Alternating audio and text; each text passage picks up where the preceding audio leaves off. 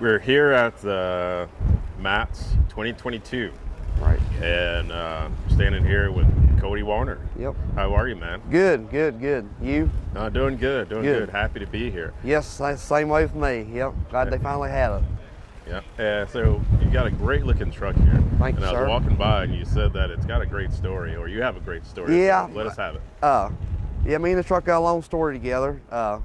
21 years ago, we showed here in '01 with this truck.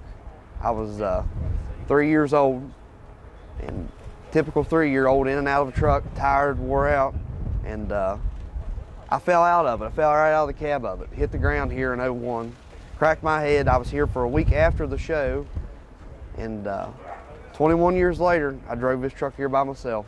Oh, me and my son, that's the same age as I was when I fell. Yeah. He's 4, so it's kind of a short story, but kind of a neat one. Yeah. So. But I hope you watch your step in and out of the truck this weekend, right? Oh yeah. I can catch myself a little bit quicker now. So, right on. But yeah, we've had this truck probably 26 years or more now. Okay. So let's walk around it and talk about it. All right. Let's go around to the sunny side so we can really see what this truck looks like here in the sun. Start with the year. It's a '81 359 3408 6 and a 4. 411 gears, air track suspension. It's got 264,000 original miles. Okay. That's actual accurate. Right. My dad's known about this truck for years. A company over by us out of business now. They built this truck in '85. Okay. My dad bought it. He worked on it for 2 weekends just getting it running. Okay. And the guy that he bought it off of didn't know how to drive it. Really? Nope. Well, how that work? He had a truck, but he didn't know how to drive it? Nope, he drove it to his house, and that was as far as it was only like 5 miles from where he bought the truck. Interesting, okay. Yep. Well, I guess he did you guys a favor ultimately, huh? Yeah, because the weeds were growed up around it. It was sunk down in the mud, tires were all flat, didn't run. Let's go this way and look at more of it here. So it's there, sitting there all dilapidated almost? Yep, and the guy told Dad if he could get it running, he may sell it to him and take him for a ride. So him and my uncle. Sounds like a trick. Yeah. And they got her running, and Dad took him for a ride, and he was blown away how to shift it. And Dad, he sold it to Dad, but the guy won't ever sell nothing. That's the only thing I think he's ever sold. Really? Yep. He's a hoarder. All right. Well, I'm glad he sold it. Yeah, me too. Because it wouldn't be here today or look the shape it's in. Okay. So what else is special about this truck? It's just it's just a special truck to us. I mean, this is my dad's first true show truck. This is what got him started. Really? Okay. Yeah. So I've never, the times that I've seen you guys at Large Car and different places like ATHS, I've not seen this one. So you guys have had it in the barn all tucked away. Yeah. Well, it stays in the barn. Yeah.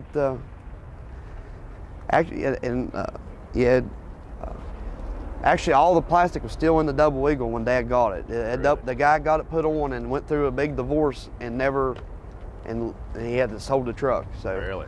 Yep, all the plastic was still inside. It still got like a new smell. Everything is like unmolested inside. Nice.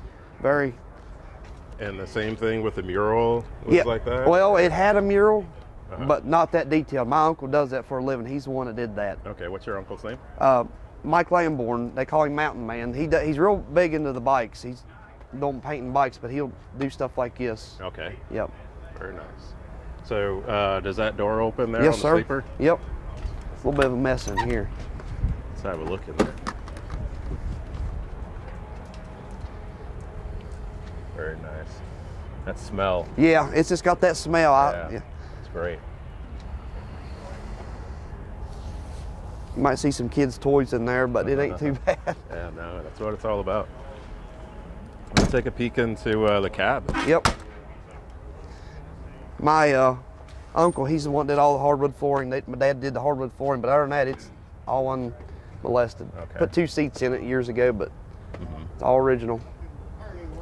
All original. It's not too common in most cases, but when a guy can say things are all original. Yeah. That's really great.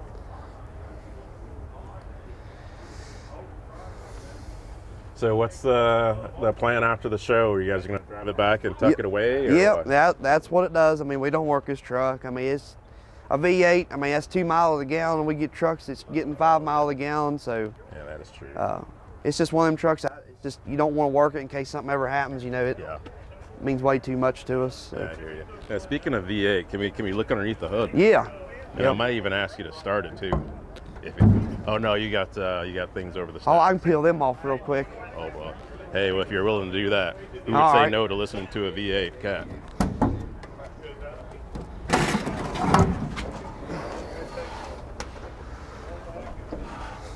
Yeah, sir, that's a real deal there. Yeah, it's all motor. I mean, it ain't got much room for air. Nice. Now, maybe you guys, you brought it here for the, to commemorate the 50th anniversary of the Mid-America Truck Show. Maybe you can think of it that way. Yeah. It's pretty cool. Yeah. I'm just glad to bring it back out. Yeah, let's look around the other side here. It's not very much room to spare in there. No, it's all motor. Yep. All right, so we got the covers off the stack. Cody's gonna fire her up here. Go for it, sir. All right.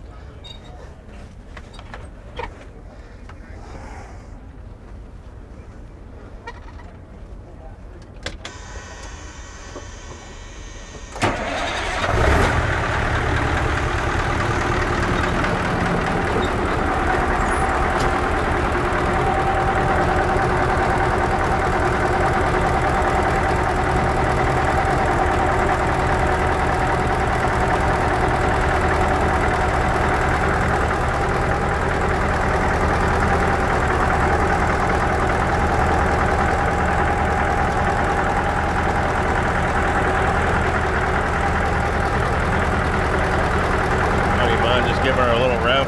Yeah, I'll do that.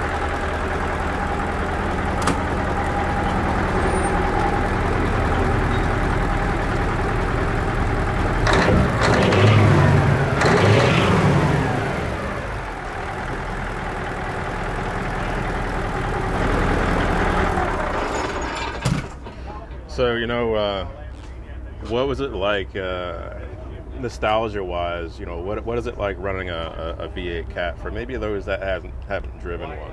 What's that like? Oh, it's a lot of fun. I'm a V8 man. I don't know a lot about them, but I've grown up around them. We've had them for my whole life, and they're just a lot of fun. They just got a sound of their own. You can't beat the sound of a V8, in my opinion. But I love the sound of them. They just, especially this thing with them 8 inches, it's got a tone all its own. Yeah.